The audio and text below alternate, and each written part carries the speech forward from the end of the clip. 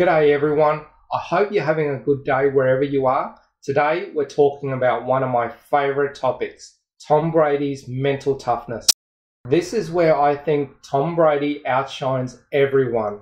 And I think when you get to that top level of any sport, whether it be NFL, NBA, soccer, tennis, the Olympics, doesn't matter what sport it is, when you get up to that top greatness level, what separates those that are truly great from absolute GOAT is their mental toughness.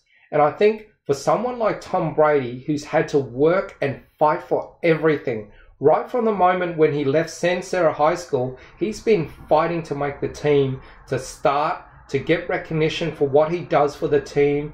He's fighting all the excuses and all the haters this whole entire time. So he's had to fight a lot of demons and overcome a ton of obstacles to get where he is. And that's why he's so tough. You know, mental toughness is a big part of sport. And I think we're all dealing with mental toughness to different degrees. And I know our football season has been affected greatly through this, pandemic, but also understanding that we took a lot of precaution this year, and not many people would have thought the NFL would have made it through 256 games, but we all made a big commitment to one another, and we did it.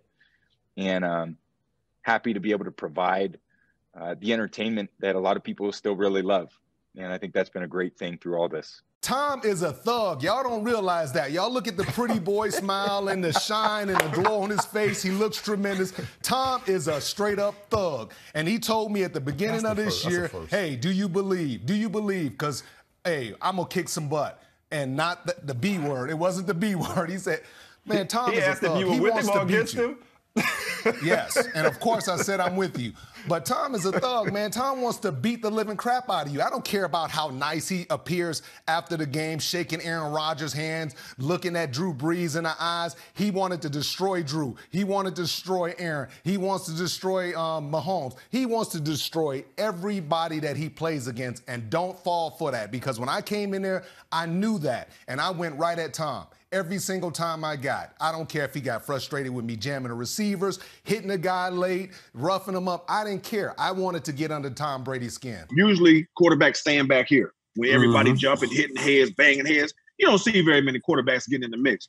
Right. Tom was up in the mix. We sitting there like it was different for us. I know I ain't seen it because Drew, he'd jump up, but he was over there jumping back on here. Yeah, he was back, in the back, patting heads. But Tom is up in the middle, banging everybody's head. I just thought that was, different from a quarterback standpoint. He was a part of the team in so many ways that you would think he's here, and there's everybody else.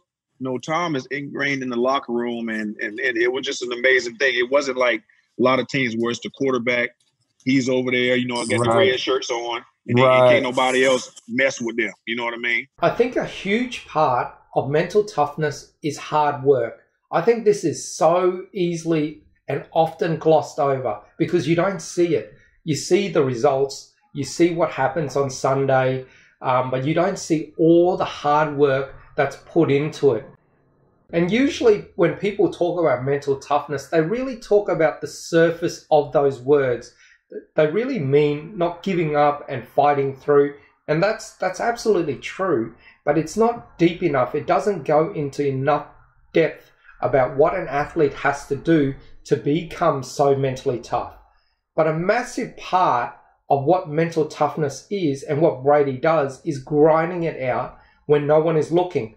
Doing all the work, doing all the things that you're supposed to do when no one is looking, and doing it on a consistent daily basis. It's waking up early. It's getting out of bed and putting in the work every day. Even when it's raining, whether it's windy, it's freezing cold.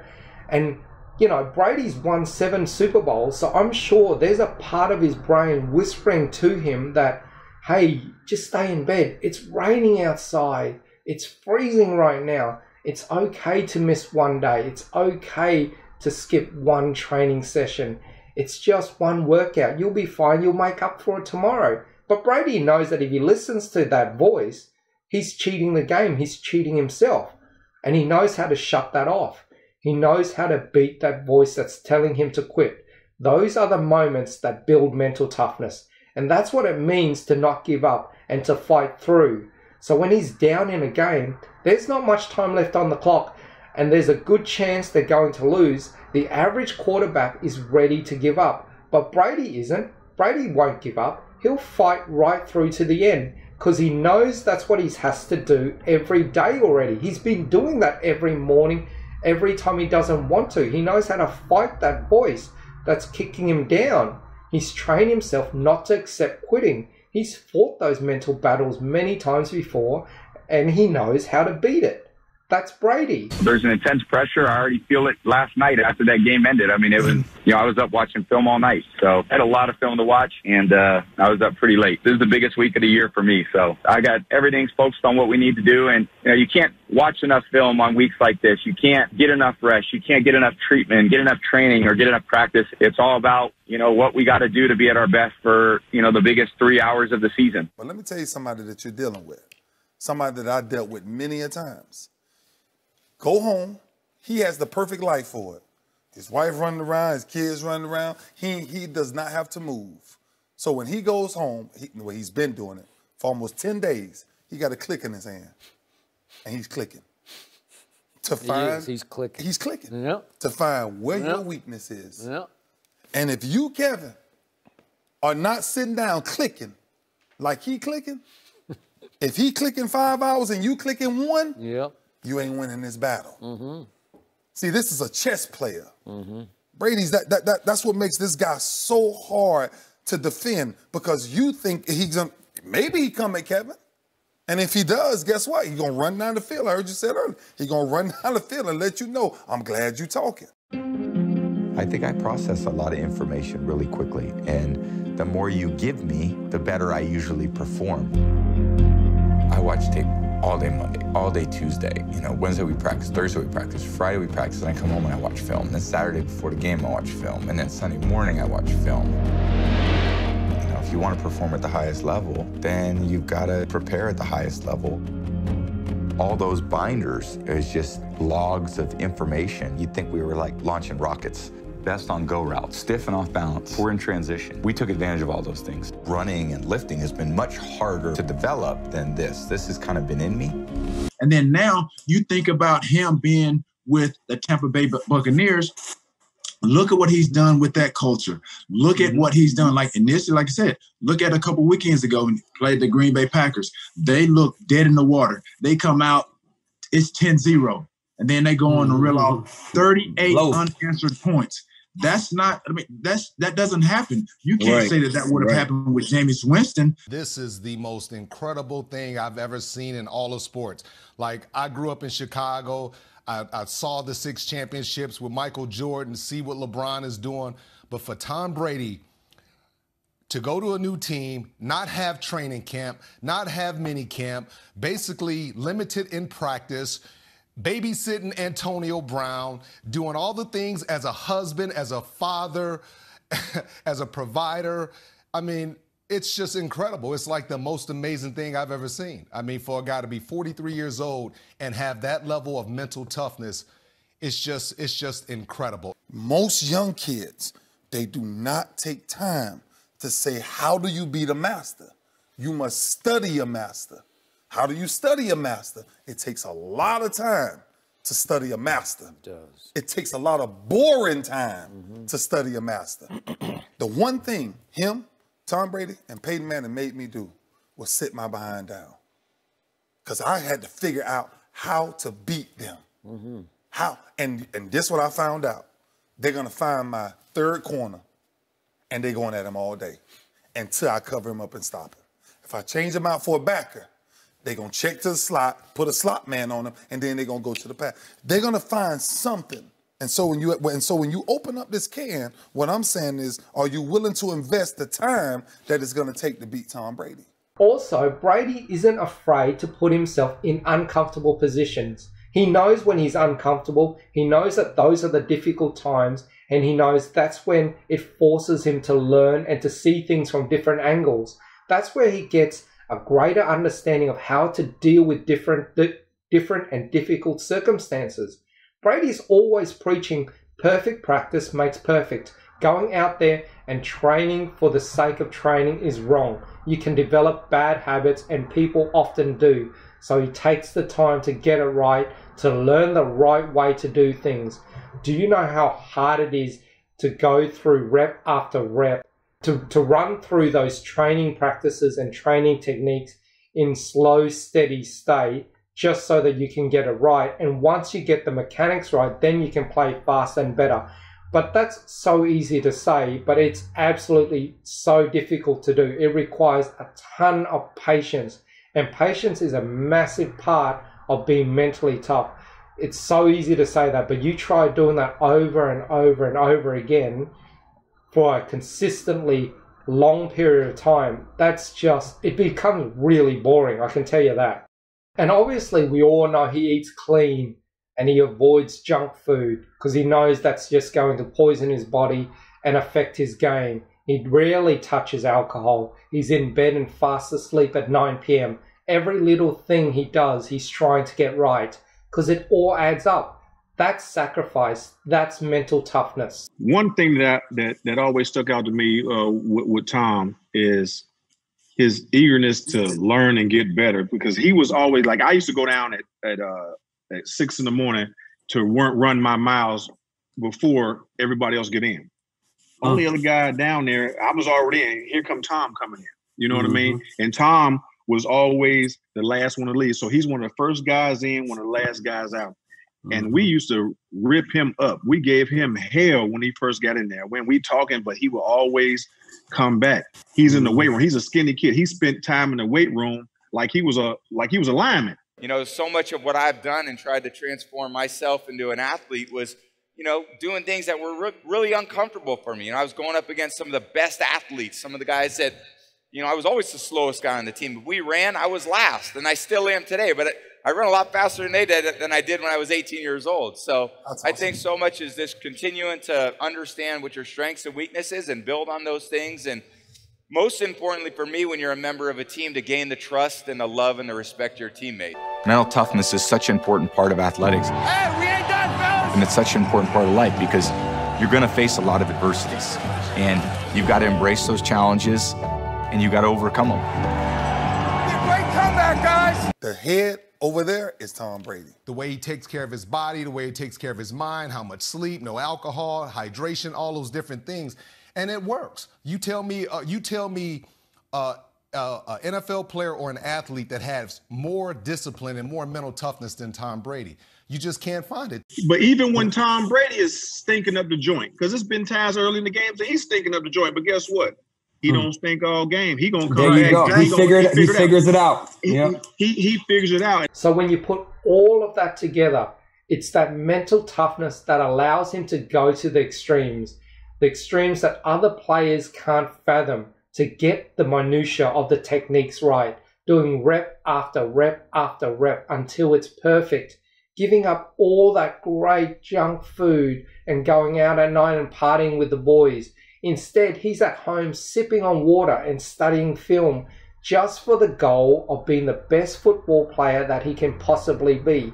And he's 43 years old, mind you. Imagine doing that for that long and being as great as you are, and you're still grinding. You're still putting in every little detail of work. That's why Brady reads defenses faster than everyone else. That's why he releases the ball so much faster than any other quarterback. That's why he has pinpoint accuracy. That's why he can play for as long as he has. That's why he's able to go to 10 Super Bowls and win 7 of them. And there's more coming too, by the way.